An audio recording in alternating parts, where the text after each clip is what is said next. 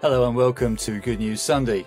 The Good News paper is a fantastic resource that churches and individual Christians can use to connect with new people in their local communities. It's full of good news stories of how a relationship with Jesus Christ really does transform lives and bring hope. And how much do we need good news and hope in this dark, bad news world of ours at the moment?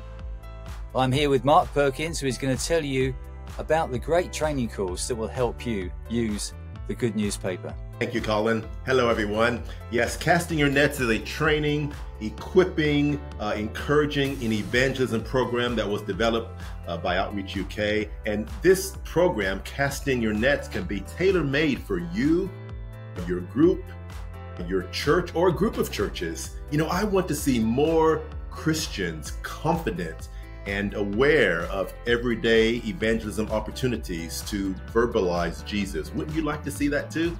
Well, this training can cover topics such as sharing your story, using your testimony in evangelism, listening, which is actually a vital component in evangelism, using the Good News paper and other literature in all sorts of outreach opportunities, community visitation, using questions to keep gospel conversations going. Now, this training can be accessed by individuals because you can look at the resources yourself online. It can be tailor-made for groups and churches in that we can come to you, or we can do it remotely. We can do the training online.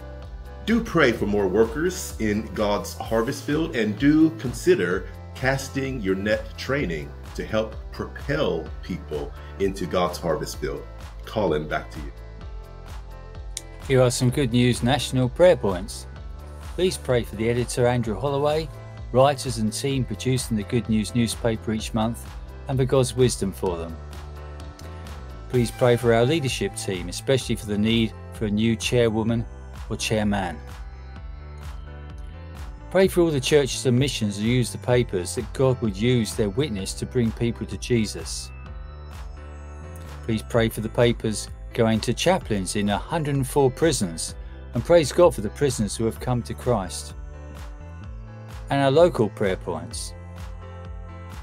Pray for all the opportunities your church has to make Jesus known through personal witness. Pray for individuals who give out the Good News paper in very many different situations. They would know the Holy Spirit's boldness and courage. Pray for those who are showing an interest in seeking answers to life, that God would reveal himself to them. Ask God for new opportunities and for more to share their faith.